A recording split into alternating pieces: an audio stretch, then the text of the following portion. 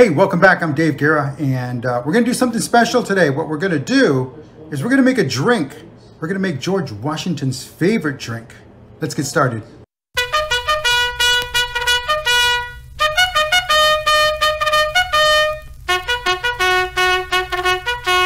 All right, again, welcome back. What are we doing? We're going to make some cherry bounce. Cherry bounce. And this apparently, this recipe was found in Martha Washington, President Washington's wife, among her recipes. And apparently there's a notation there in that recipe that's George's favorite, or one of George's favorite.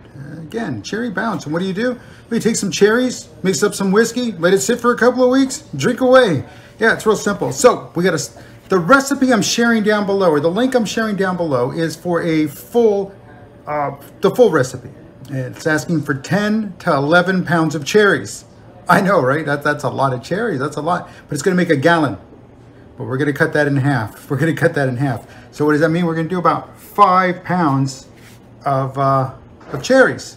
And I've already taken the little stem off of them. And now we're going to begin the process to get them, where as soon as I find it, oh, it's all the way over there. We're going to pit them. We're going to pit them. And so, you know what? Let's get it going. I'll show you along the way. And then this video, again, mind you, I started this video. The beginning of the video, or this right now, is going to be, well, the end is going to be about 2 weeks later when we give it a taste test. So give me a moment, and let me get these things pitted, so you can see how I'm doing it. All right. So it does call for us to pit the cherries, because what's going to happen is we're going to mash them. So here's what we do. I've got one of these little straws. I don't know if you can see it there. There it is. Am I here? Where am I? And I can't really see it. Can't see the other end. Can I see through the end? Ah, there we go. I just ran some water through it, so it's like, hey, there it is. All right, so what do we got? Well, see, this is all we're gonna do. Get it, push it, and push it right through, and there goes the pit. And then we set the cherry. 5 pounds. We got to do 5 pounds of these. So as soon as we're done with that, I'm not going to make you sit through all 5 pounds of it, but as soon as we're done with that, I'll come back. The next segment will show you what we're going to do with the pitted cherries. What can you do with the pits? You can plant them. Depends on where you live. You can plant them. Good luck. See if it works. See if your soil works. So again, but if you're up in the New England states, or kind of the mid-New England states, you're good to go. Or the mid-Atlantic, sorry about that, northern mid-Atlantic states. I lived in New Jersey for several years back in my younger days, and we had some cherry trees out in the field at the end of this field, and we were forever climbing the tree to get those cherries because they were good. I mean, they were fresh right off the tree. Doesn't get any better than that. So again, we're making some cherry bounce. All right, let me get to pitting these things. All right, there they are. They're all pitted. That was a team effort for sure. So again, thank you to Mrs. This Vet Cooks. They're all pitted, and now we got to mash them. We got to mash them and extract several cups of cherry juice out of this. So on to the next step. All right, so we've got a low glass bowl. I didn't want to mash in a ceramic bowl, get it stained. No, we're going to just mash them, and basically you got to mash them until all the juice gets out of them. You can kind of already start to hear it, and you can see it. So you get them all down.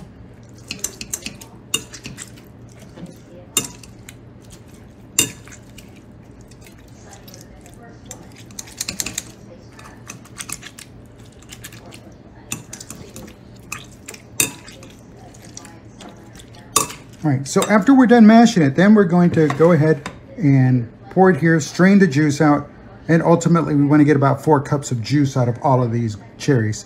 So let me get back to work. Got a lot to do. We'll be mashing here in just a bit, or continuing to mash. That's kind of what it looks like when it's mashed up. I mean, again, we're going to pour it out into a sieve and then into a bowl to collect all the juice, and then we're going to save what was mashed, and we're going to remash it to see if we can get everything else out.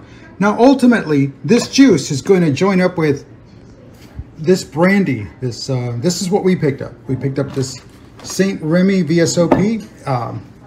Again, we're making half of it, so this is just a 750 milliliter, about 25 ounces, give or take, and that's what we're going to use. So this should be interesting, and we'll crack this open a little bit just to give it a tasty taste.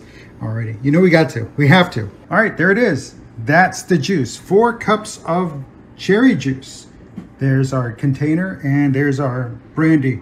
All right, so we're gonna do the 4 cups. They're gonna go in here, and then 2 cups of the brandy is gonna go in there as well. Then we're gonna add 1.5 cups of sugar. We're gonna stir it until the sugar mixes. And then we're gonna put it in the fridge for 24 hours. Yeah, this is not a one-day event.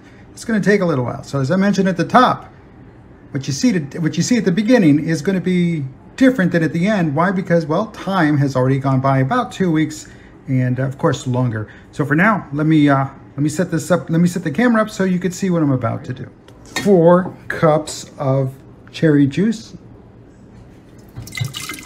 Oh, gotta be careful.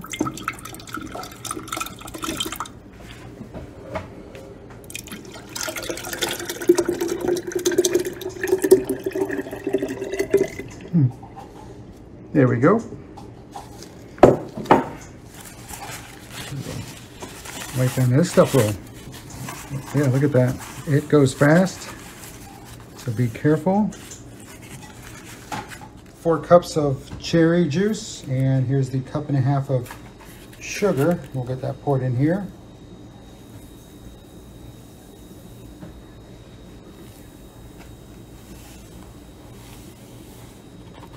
That's going to be sweet.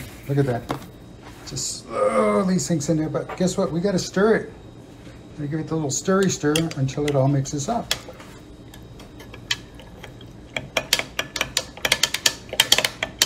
All right, so come back in a second. All right, now we're going to look for 2 cups of the brandy here. There it is. And turn this around. There's our 2 cup mark right here.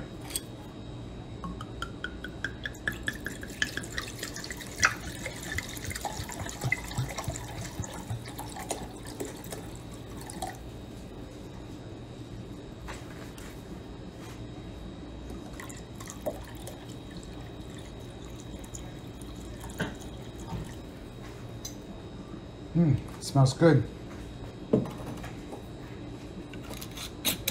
There it is. Bring this back forward. And let's go ahead and pour the 2 cups of brandy.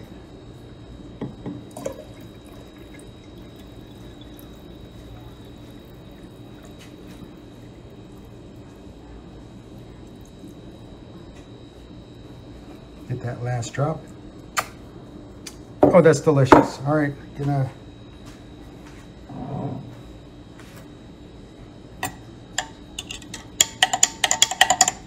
give a little stir. Okay, now what we're gonna do is gonna go ahead and put it in the fridge. We're gonna seal it up in the fridge for 24 hours, and we'll come back tomorrow afternoon where we continue making the cherry bounce. Until then, here we go.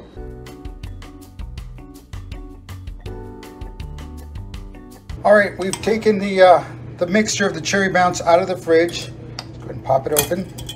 And I'm just gonna use a little butter knife to give it a little stir in here.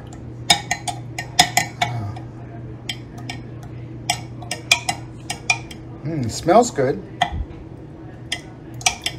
Just give it not so violent, but again, you want to get the stuff off the top here, off the edge, because it will leave a little film there, but or a little. Ooh, tastes good. You know, it almost tastes like a Jack and Coke, to tell you the truth. All right, so now we're gonna take 1 cup of this. Again, we didn't make the full batch, so I'm cutting this in half, everything in half. I'm gonna take 1 cup, and we're gonna put this in here. We're gonna bring it to a simmer. Then we're gonna drop in the clove and the nutmeg and the cinnamon, 1 cinnamon stick. Let that sit there, let the juices go through for about 5 minutes, and then we're gonna shut it down, let this cool, and then we're gonna roll this back in here. Alrighty, so let me get this out of here, and I gotta move the camera. So we've extracted 1 cup of the cherry bounce, or a little bit over. Hey, it's okay, it doesn't matter. Cherry bounce from the brandy cherry juice mixture. So we'll go ahead and drop that here in the pot here. There we go. Get that all in there. Now the directions do say to go ahead and give it a tasty taste to see if it needs more sugar. It needs more brandy. No, it's great. It's perfect the way it is. All right, now we're gonna go ahead and turn this temperature up to a medium. Oh, that's the wrong one. And we're gonna go again to the wrong one. We're gonna do a medium heat. There we go. All right, medium heat. We just want a little simmer to happen here with this. And while we're doing that, all right, we're gonna get our, remember I cut the recipe in half. Nutmeg, whole nutmeg piece, cut that one in half. So, and it goes. Alrighty. It did ask for 2 whole cloves. I'm gonna go ahead and just drop in 1. There we go.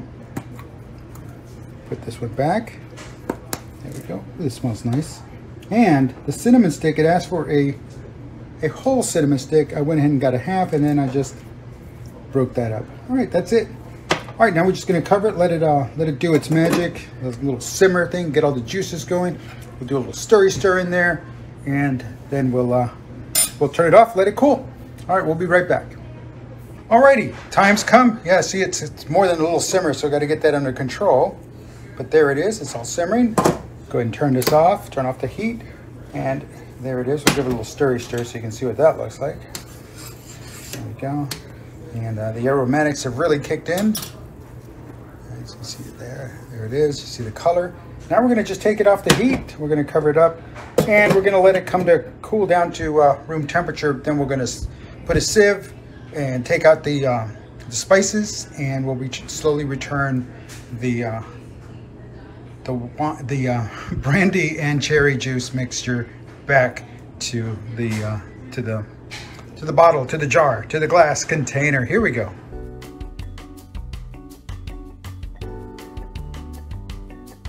All right, about 40 minutes has expired, and we're going to go ahead and pour this. I mean, it's not room temperature yet, but what we're going to do is pour all of this, use the sieve here to, use it the right way, to hold back the spices. That way they don't pass through. There's the nutmeg, there's the cinnamon, there's a clove, more cinnamon.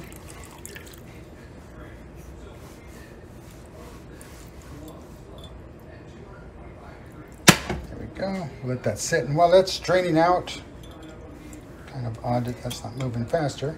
Anyway, hey, I want to bring you up to date on the rum vanilla extract. Remember that? Here it is. Here it is. Yeah, you can see it's got some, it's dark. Looks great. Yeah, you can see down below. I can't move the light. But basically what I wanted to show you, it's getting really hard to see through it. Yes, you can see it right here at the bottom. You know, it is a little light, but no, for the most part, it's quite dark, and can't wait to use it here this coming holiday season. So we'll get this, and we're gonna let this sit out here for another 20 minutes to let it cool down now, because it's still a little warm to the touch.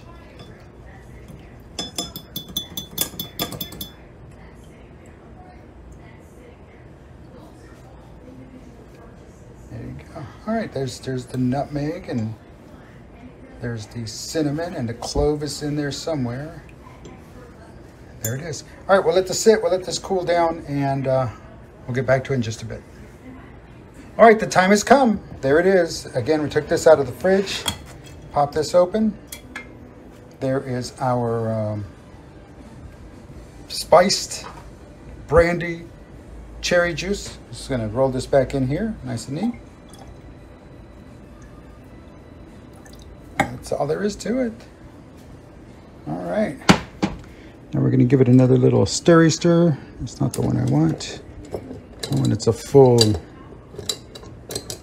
When it's a full silicone, I can't seem to find a full silicone one. All righty, 1 second.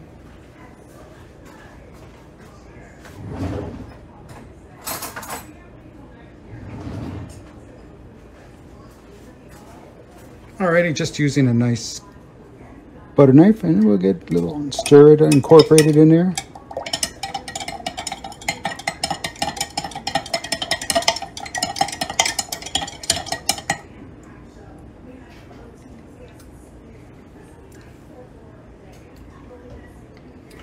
Alrighty, let's give it a little tasty taste. Spoon from earlier. There we go.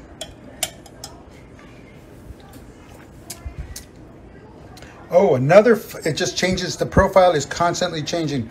That's even better. Told you from earlier, from yesterday. It's just going to get better and better. Alrighty, so that's it. We're going to go ahead and seal this up.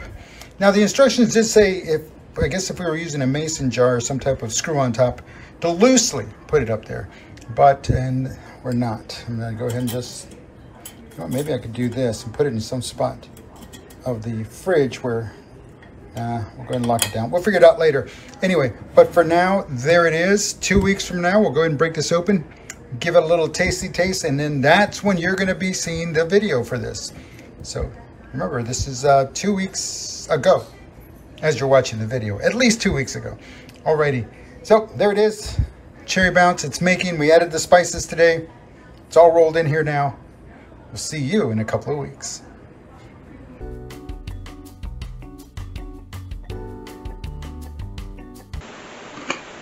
All right, there it is. That's it. We made it. We did it. It's in here in the container. That's it. That's the cherry bounce. Again, some cherries, fresh cherries, pitted, sliced in half, mashed, mulled, and then thrown in, mixed in with some brandy for about 2 weeks. And then we added some spices on the back end of that. And man, so here we go. Cheers, saludos, prost, bottoms up. Let's give it a shot. Again, this is George Washington's favorite. We're about to find out why.